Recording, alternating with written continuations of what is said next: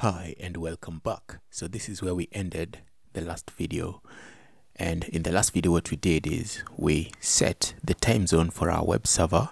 And if you didn't watch that video, go back and watch it so that you can set the correct time zone for your web server. In this video what I want to do is I want to create a swap file. A swap file is basically a memory location that will act as memory when my RAM runs out of memory. My VPS has a very low amount of memory, so I'm going to create a swap file of 2 GB, which will take 2 GB from this SSD space and we'll use that as memory.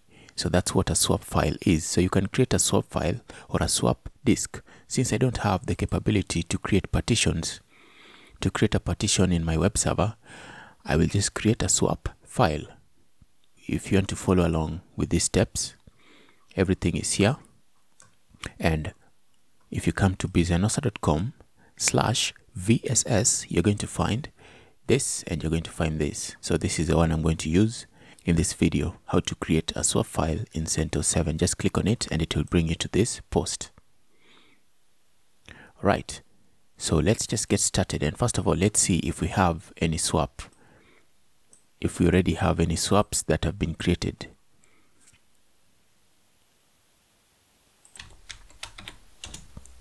I've got to log in again.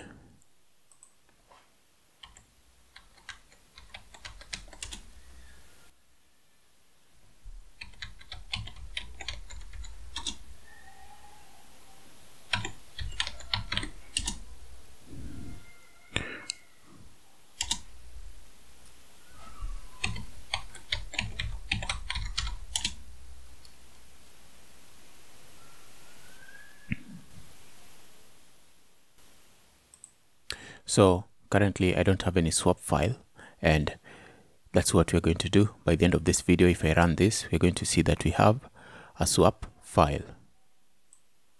So we can also see the free memory that we have. So let me just copy this, and I want to see the memory that I have on my web server and the usage for that memory. And you can see we don't have a swap memory yet. But by the end of this video, we're going to have a swap. So when we run this, we're going to see that we have a swap memory that has been allocated on our web server. All right, so let's get started with the memory. So the first thing we're going to do is, okay, so this is just something that I added here. This will help you see the amount of space, the disk that you have, the free disk space that you have. So you can use that to check the amount of disk space that you have.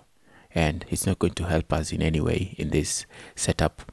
Now let's start creating the swap file. And the first thing we're going to do is you have to create the actual swap file. So this right here, this is going to be the name of your swap file. So for me, I've called mine the swap, but you can give it any name that you want to give it. Okay. So for me, I've called mine the swap, and this is the amount of memory that it's going to have. So if you want it to be 1 GB, you can just use 1024. If you want it to be 2 GB, you can use 2048. And just in that manner, if you want it 3 GB, just 3 times 1024, and so on.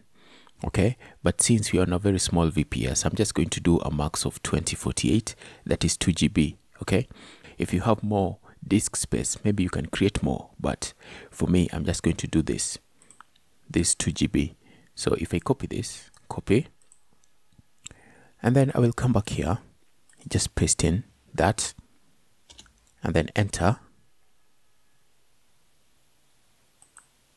This has been created, the file has been created, and these 2 GBs have been copied. Our file, once we register it inside of FS disk, it's going to register this as a memory. You're going to see how to do that in the next upcoming processes. So first, let's confirm that the file has been created, and we look at the properties. So this is just going to list the file. Okay, it's going to list this file with its property. That's what ls does. It just lists files. We want to list the properties of the file, and I've cleared the screen here, and then enter. Okay, sudo does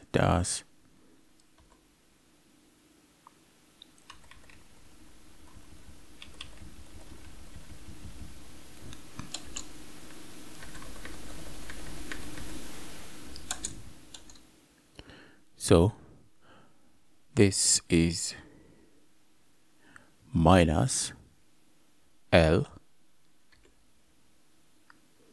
enter, and that's going to give us this. So if you copy this and it's not working, just change this. I think when I copied it here, it probably came with some formatting which was translated into something else. But just know that this is minus or negative L. This is an L, okay? So just retype this negative L and it's going to give you this. So you can see this is the file permissions that you currently have, and these permissions are to open. So we are going to change the permissions for this to something more secure. So let's change the permission for the file, and we're going to change the permission using this. Just copy that and then paste it, enter, and now the permissions have been changed. Now let's run this command again, and on my keyboard, if I just press the up arrow, it's going to bring me to that command and I can enter, and you can see the permissions have now been changed. You can see it's quite different from that, right? So that's the first thing. We've changed the permission. The next step is convert the created file to a swap file, and we're going to convert it using make swap. Okay, so this file has already been created, but it's still not a swap file. We just have the file created, and if we use this, we can use this to convert it to a swap file. So I'm just going to paste that in there, and you can see the swap space has been created. So this will convert that file into a swap area for us. Now that's not the end of it. We still need to enable it, and then after that we're going to register it inside of our FS tab. So enable the swap file.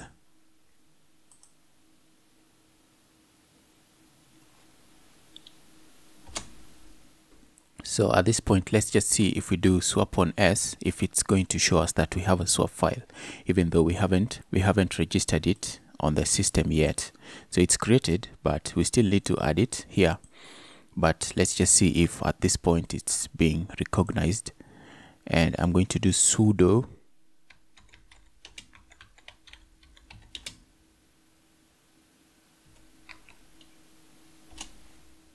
and you can see that we have one. Okay, so at this point one has been created and it's being recognized.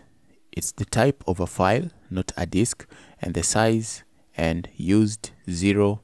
And now what we're going to do is we want to add it to FS tab. Now FS tab is a configuration file that loads or mounts partitions. So if you have partitions, they will all be mounted. They will be mounted using the configuration file FS tab.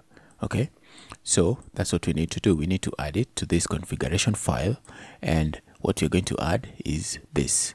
So once we add this, our swap will be available for use on the web server. So copy, and we want to open this, and we're going to open using nano. You can use Vim as well. So if you see VI, that means you're opening it using Vim, but I suggest you use nano because it's pretty easy to use. We are going to open the configuration file. There we go. So at the end here, we are going to add this. Just scroll all the way down, come back here and copy this.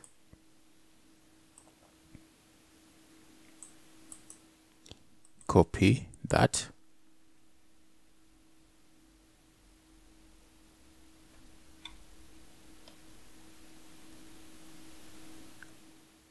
Just paste it in there. Once you do that, Control X and then Y to accept the changes, and then enter.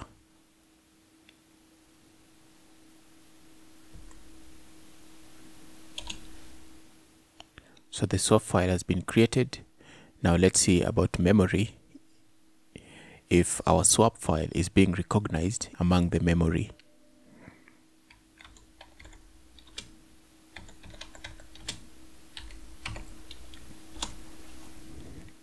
And you can see now we do have a swap file, total 2047, that is MB.